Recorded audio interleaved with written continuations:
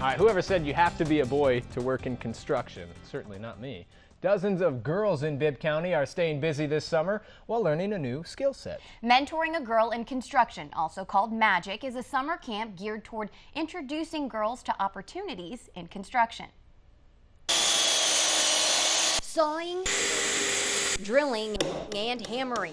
That's how some Bibb County students are spending their summer. I like doing things with my hands and stuff. Dozens of girls, like 10th grader Cynthia Rogers, are gaining hands-on training in areas like carpentry, electricity, and welding. That's what it's about for me, is to touch one life and to show these girls an avenue that they don't get exposure to. Renee Connor is the founder of Mentoring a Girl in Construction, a week-long camp introducing girls to the industry. My dad was an electrical contractor, and he used to take me out on the job site with him, and I just fell in love with construction. She's using her passion to introduce young girls around the country to a new career path, with hopes they will also break through the glass, or in this case, the concrete ceiling. You know how you be at home, you see like wives and stuff?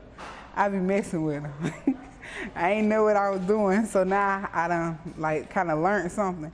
I can go home and work on it. Before construction begins, these girls are given all the tools they need, including their very own hard hat and gloves.